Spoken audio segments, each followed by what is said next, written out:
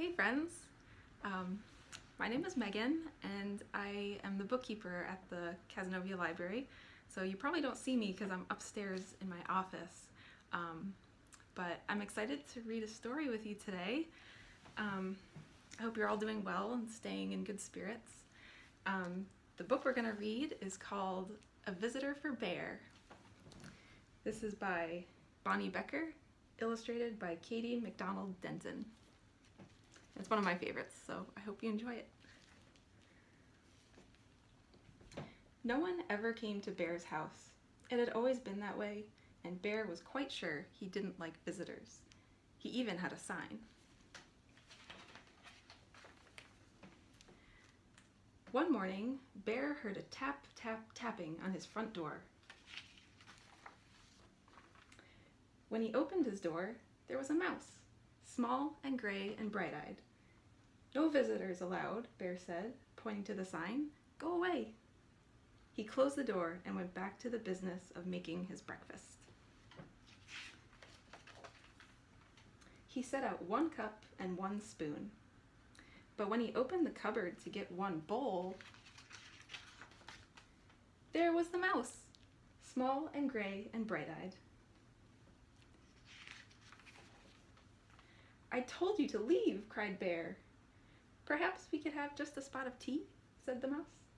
"Out!" commanded Bear. "Most sorry," said the mouse. "I'll be going now." Bear showed him to the door and shut it firmly. Then he went back to the business of making his breakfast.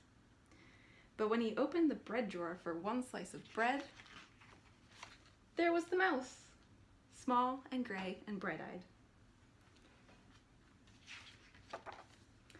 "Unbelievable," rumbled Bear. "Away with you, the moose!" "I do like a bit of cheese," said the mouse. Bear pointed a rigid claw toward the door. "Yes then, here I go," said the mouse. "Farewell." And the mouse whisked out the door. This time, Bear shut the door very firmly and locked it tight. He locked the windows too, for good measure.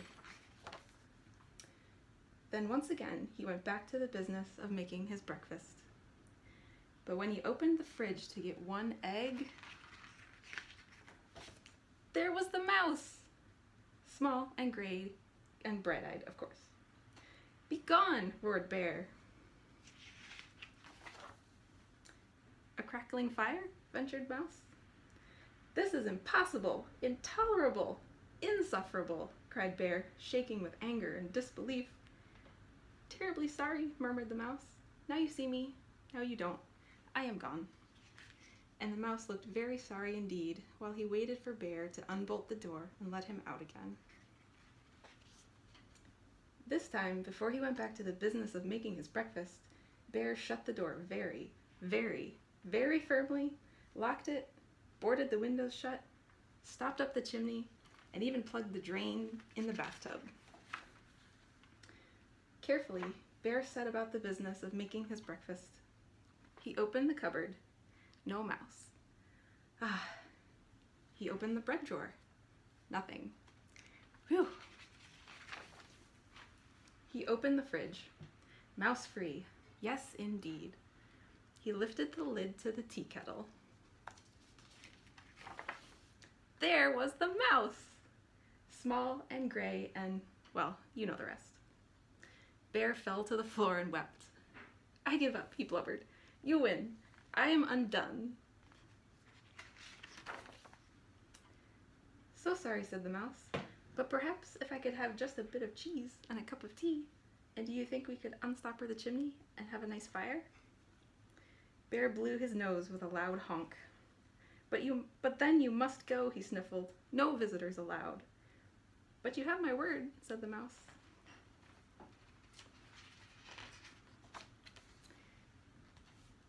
Bear unshuttered and unboarded the windows, unlocked the door, unstoppered the chimney, and unplugged the drain.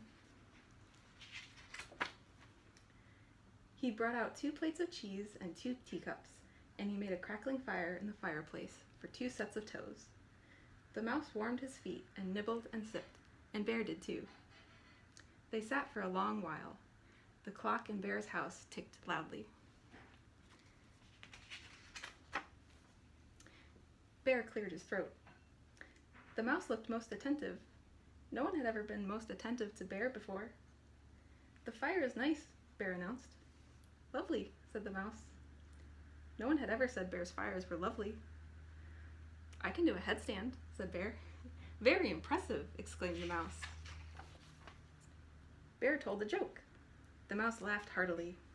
No one had ever laughed at Bear's jokes before. Bear began to think of another joke.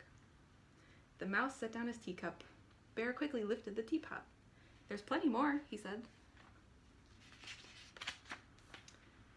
"So sorry," said the mouse. "Most kind, but I must be on my way." "Really, you needn't go," said Bear. "I am off," said the mouse, springing up from his chair. "Wait!" cried Bear. But the mouse stepped out the door. "Toodaloo," said the mouse. "Don't go," wailed Bear, throwing his body across the path.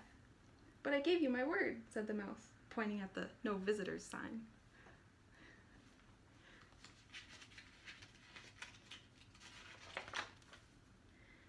"Oh, that," cried Bear, pulling down the sign and tearing it up. "That's for salesmen, not for friends."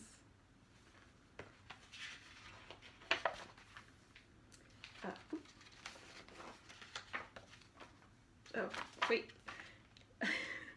"Not for friends?" asked the mouse, small and gray and bright-eyed. Bear nodded.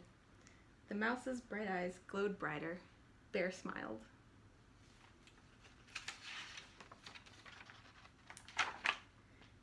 "Do you like one lump or two?" said Bear, most politely. "I like two," said the mouse. And Bear agreed. The end. Thanks for joining me for story time. Have a good rest of your day. Bye, friends.